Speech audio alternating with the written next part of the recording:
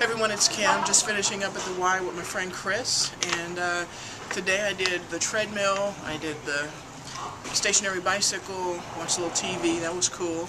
I did some weights and all kinds of stuff. I'm tired. I've been on the program, my program, for about a week now. Just healthy eating, really healthy eating actually, eating extremely healthy, which is new for me, but kind of small portions every couple of hours, and it's working. About a 1,200 calorie day or so each day, and some exercise most of the day, so it's working out pretty good. Anyway, as I said, I'd love for you guys to let me know what you're doing. Let's see if we can connect and get some things going together, if you'd like, okay?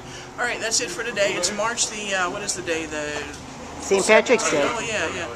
How could I not know that, right? Anyway, St. Patrick's Day 2012, and here we go. We're just making it happen. Thanks, bye.